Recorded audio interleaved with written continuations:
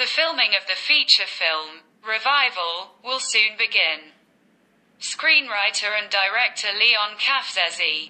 The main role of Lazar Kamberat will be played by the famous actor of the stage and screen, Lazer Philippi. The second collaboration with the director Leon Qafzezi after the realization of the television documentary, Alexander Moisey, It's a Story Based on Reality.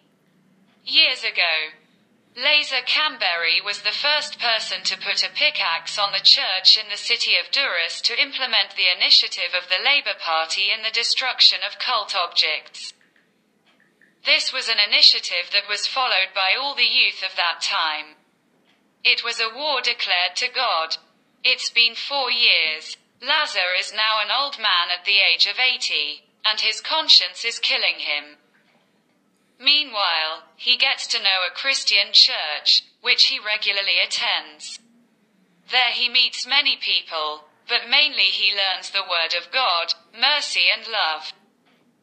He learns about his sublime sacrifice on the cross to save people from their sins. He is killed by a deep conscience for the low act he did when he was young.